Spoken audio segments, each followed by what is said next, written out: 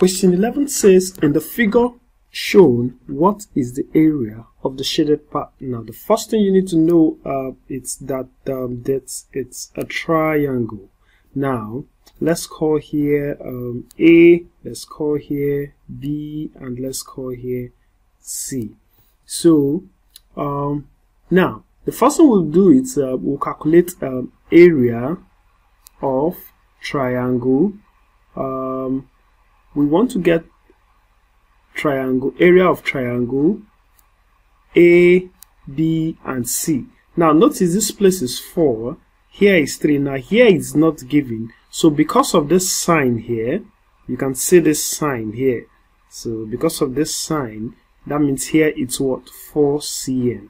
So that means the total length of this triangle, it's what, that's 3 plus 4, that will give us what, 7 cm. So our area of triangle ABC will be, remember your triangle is what, half times base times height. So it's going to be half times 7 times 4, and that's going to give us 2 here, 1 is 2. So this is going to give us 14 cm squared. Now for area of triangle, we are going to call here X. Triangle BCX is going to be half times 4 times 4. Sorry, this is 4. So 2 will cancel 1. 2 here is 2. So this is going to be what? 8 cm squared. Now, for us to now get the area of the shaded part, area of shaded part of shaded will be what? Area of, it will be area of triangle, the bigger triangle, which is ABC, minus the smaller triangle, which will be minus area of triangle BCX. So this is going to give us that's 14 minus 8, which will give us what? That will give us 6 cm squared. So the correct answer here is A. So I'll mark my A. So the next question takes us to question 12, which says the table shows the number of people who attended a trade fair in a certain year. Now you can see the male adults, the female adults, and the children. Now it says each adult paid 200 shilling and each child paid 150 shilling. How much more money was paid by the children than adults? Now, in order to solve this question, the first thing you need to do, we're trying to know how much more was paid by the children than adults. So let's get what the adults paid. Now remember, the adults, it's both the male and the female.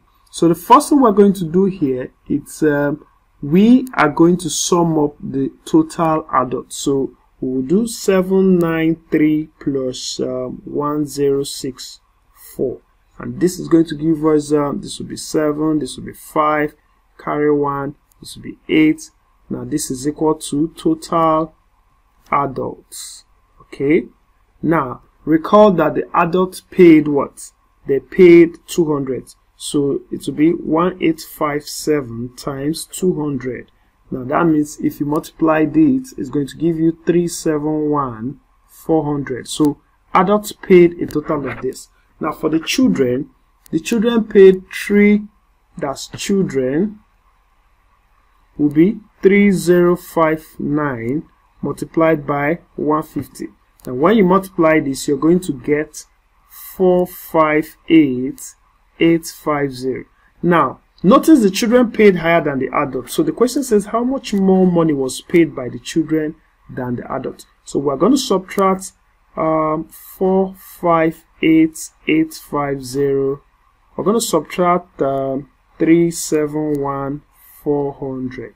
Now this is going to give us, this is 0, this is 5.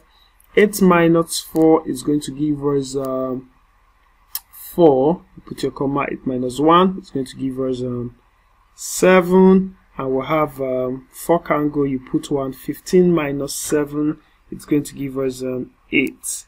So that's it, our final answer. That's 87,450 shillings. So the correct answer here is A. Question 13 says, what is the value of this?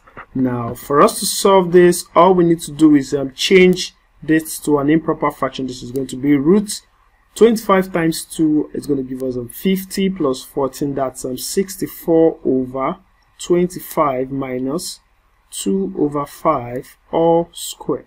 Now, this is going to give us square root of 64. It's 8, and square root of 25 is going to give us what? 5 minus, this will be 4. 2 square is 4, and 5 square is 25. So we take our LCM. This will be 25. 25 into 5, it's 5. 5 times 8 is going to give us 40. This will be minus 4. Now this is going to give us 36 over 25. Now when you change it to a proper fraction, this is going to be one whole number, remainder 11 over 25. Final answer. So the correct answer here, it's C. So question 14 says, rows use 99 poles to fence around a circular garden.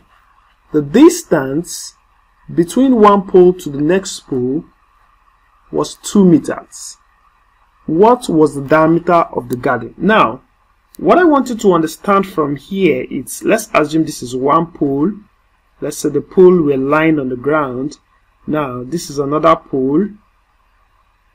Now, this is another pole up to 99. Now, notice it said the distance between one pole to the next is 2 meters. That means the length of the pole is actually 2 meters. So that's the first thing we want to establish. So having known that the length of the pole is 2 meters, remember the pole formed what? A circle. So what we will do to get the length of the pole, it's total length of pole will be that will be 99 multiplied by 2. This is going to give us 198 meters.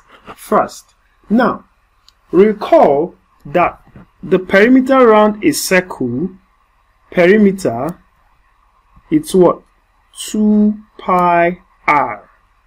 So from here we are going to apply dates, which will be 2 times our pi, it's 22 over 7 times our radius, which is what we don't know, is equal to the perimeter, which is 198. So from here, when you cross multiply, r will be 198 times 7 divided by 2 times 22. So dividing by 2 here, it's 1. 2 in 198 is going to give us 99.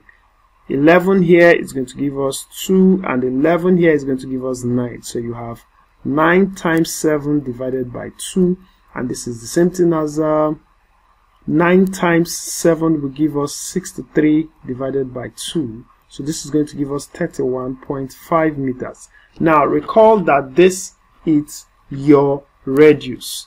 Now to find your diameter, remember this is your radius, r. So your diameter, it's the length from here to here is your d.